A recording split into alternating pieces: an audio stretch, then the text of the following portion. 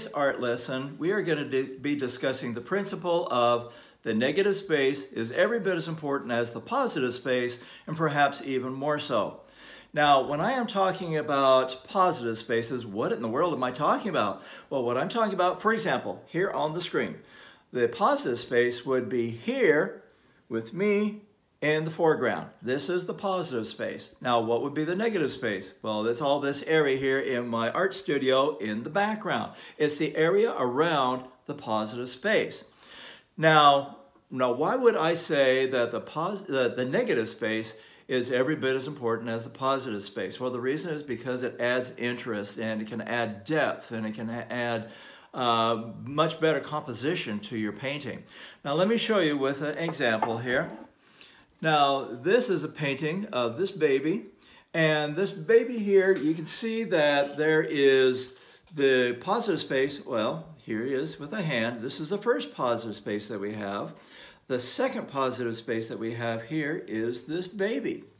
Now, interestingly enough, we have two negative spaces in this painting. We have, well, actually three by the time you count them all. There's this blue area over here, which is larger, interesting shape.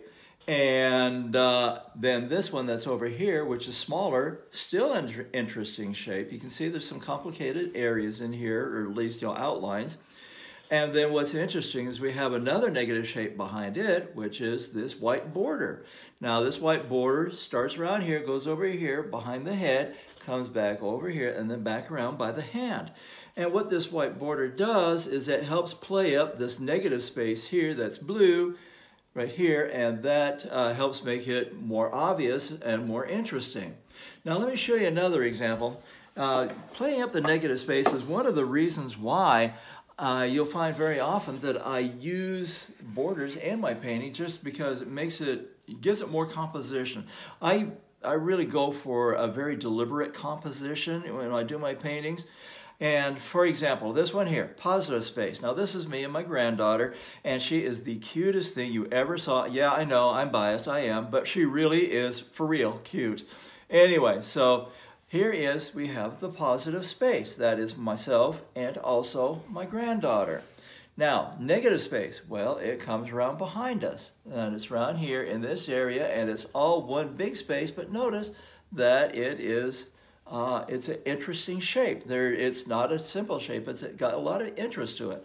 And to help emphasize that shape, I have this border going around here and here and here on all these sides that goes behind everything.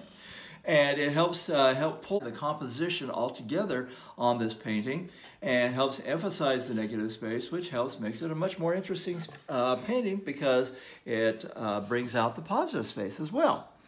Now, let's do something here that's on a much more simple painting. Now, let's take, for example, this portrait of this young man here. Now, simple enough portrait, okay, but it runs the danger of being boring if we don't do something interesting with it. So what I did is I had the young man stand kind of at an angle, looking over at the camera like so. So that way I didn't have one of these frozen, stuck in the middle, everything's the same on both sides type of a composition. And so I've got him standing, looking off to one side a little bit, but then looking at the camera. And then what I have, and it's kind of hard to see, let me see if I can pull it up here, but you see his shoulder comes up here, the back area comes right around through here, comes down here. Now, where it was even on the other side, now this comes over here farther, and then it drops off at this end. So what we have here is an interesting shape here in the negative area. And so it makes it a much more interesting composition, rather than just have somebody who is staying there in the middle and just kind of looking at the camera like, okay, here's my smile. No, you don't want that. Not unless you want it very, very deliberately, which is the subject of a whole different video. So what I want you to remember from this lesson is to be very aware of your negative spaces, whether you do something simple, such as, something very simple, or you do something that's much more complicated, such as that. But always be aware of your negative spaces as well as your positive spaces, because they help make your painting much, much more interesting.